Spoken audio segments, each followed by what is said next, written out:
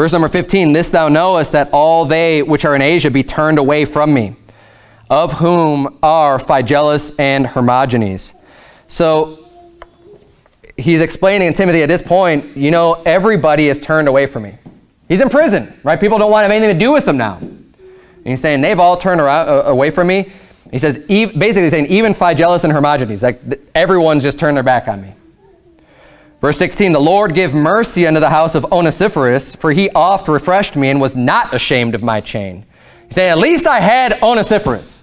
At least I had him who wasn't ashamed of the work that I was doing. He would come and visit me in prison. He would come and help me and refresh me, and was not afraid to be seen publicly going and talking to this criminal, you know, Paul. And we ought not to be ashamed. I remember a long time ago when I was going to Faithful Word Baptist Church, and when, like, the first time they got put in the news, and of course a big hit piece, and it's like on display, and there's this hate preacher and all this other stuff.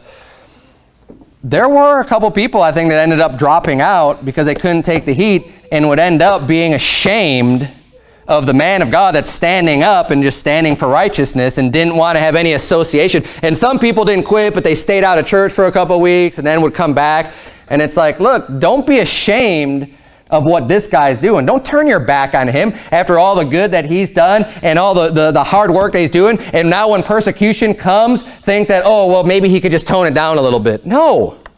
That's not what you're supposed to do. You need to stand right there with that man of God, stand with him, and be there all the way, and be like Onesiphorus, and don't be ashamed of the chain. Don't be ashamed of the you know, negative press that's going to come that way. Stand there boldly and refresh the man of God that is being persecuted for righteousness' sake.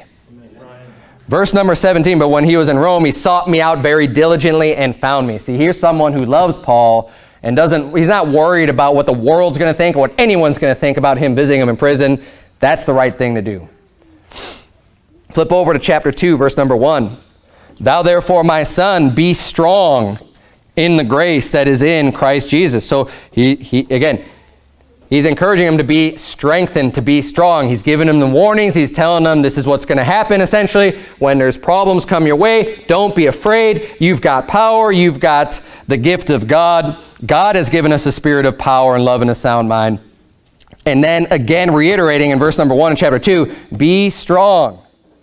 Be strong in the grace that is in Christ Jesus, and the things that thou hast heard of me among many witnesses, the same commit thou to faithful men who shall be able to teach others also. He's saying we got to keep this going.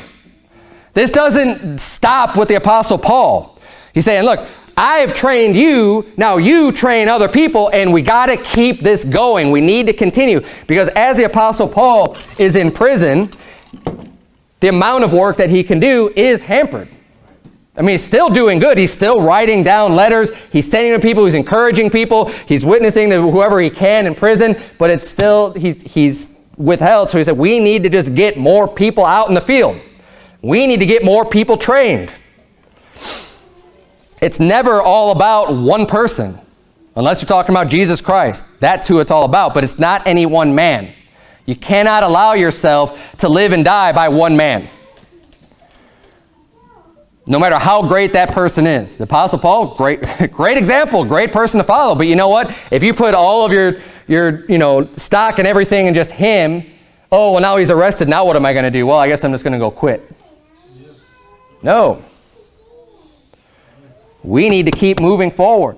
If he's taken out, well, we're not living and dying by Paul. We're living for the Lord Jesus Christ. And he's saying we need to keep training more men.